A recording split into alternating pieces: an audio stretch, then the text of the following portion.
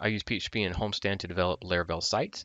And when I do that, typically what I do is, as I'm writing my tests, I run those tests inside a terminal window when SSHing into that Vagrant box. It's running on my local machine, but I SSH into that box to run my test. It would be great to use some of PHPStorm's testing features, so I'm going to walk you through using PHPStorm to test on a remote box using PHP Unit. So the first thing we need to do is connect to that remote box so that we can use it to run our tests.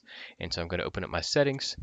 Here they are, and under deployments where I need to be. So if to follow along on the left-hand side, build, execution, and a deployment, and I'm in the deployment portion of that. I'm going to click plus, and let's give it a name. This is going to be Homestead, and I'm going to connect via SFTP, and I'm going to click OK.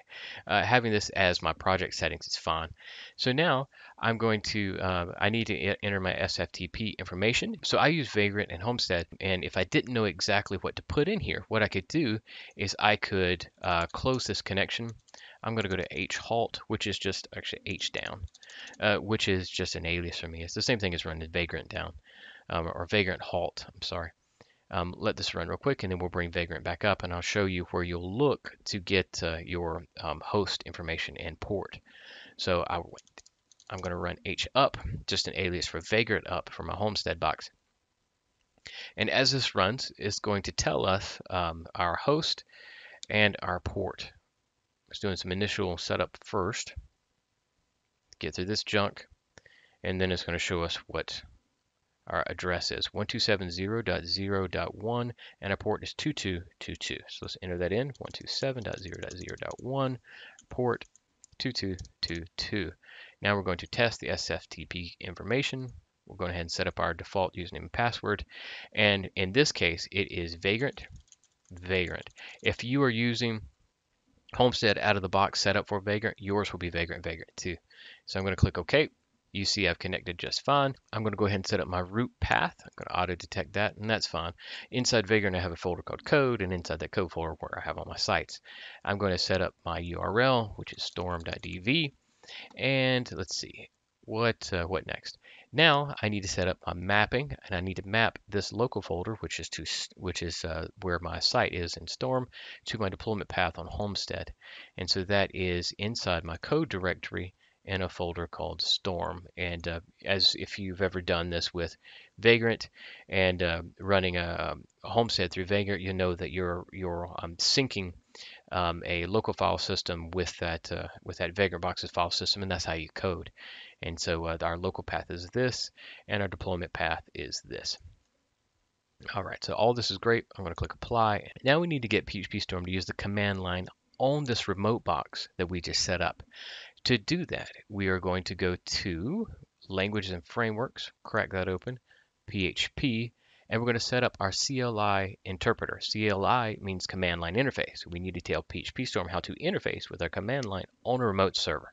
To do that, we're going to go over here and add it, hit these three dots, and we're going to add our new command line interface, plus, and it's from Docker Vagrant VM or remote. We set up our remote box already, so we're going to use remote. Deployment, and went ahead and selected this for me, which is cool. But if it didn't, we're going to use a deployment configuration, and I would select Homestead here. All this stuff is set up for me. Looks great. I'm going to click OK. Now, all I'm going to do is I am going to change the name of this to just Homestead PHP 7.2. That looks good.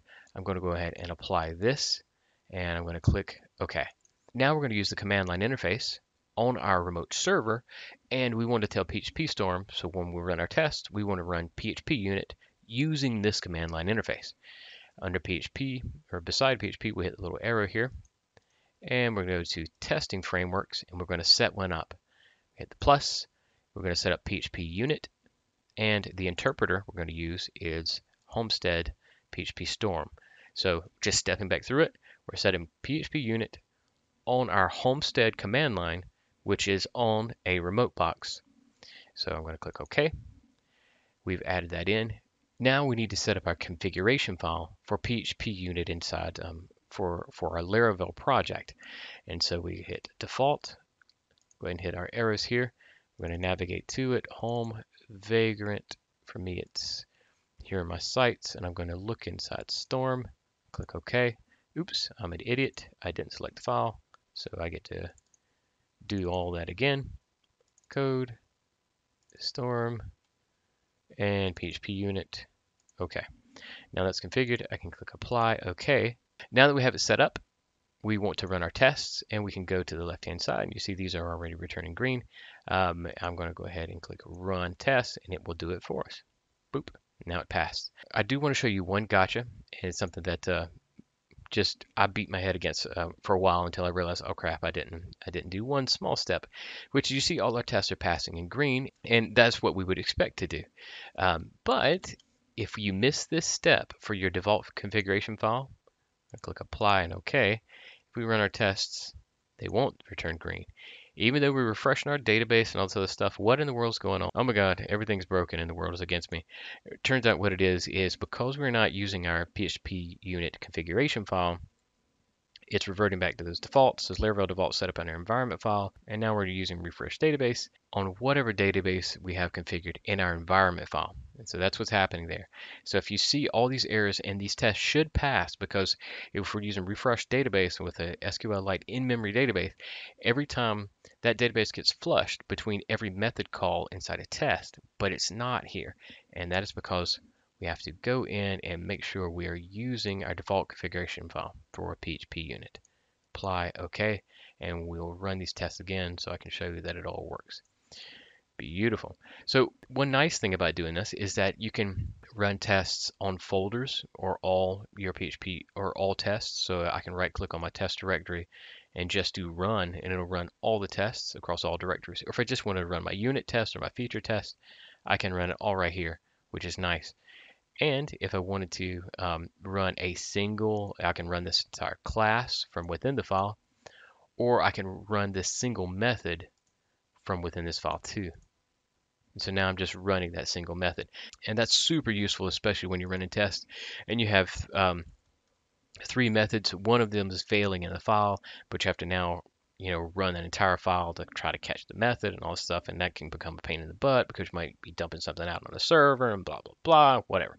Anyway, it becomes super useful if this test is failing and only this test is failing, and we want to now focus on this test, we can just run it, this single method inside this, without having to run all our tests. So that is setting up PHPStorm to run PHP Unit on a remote server. In my case, I'm running Homestead on a Vagrant box. There you go. Thanks.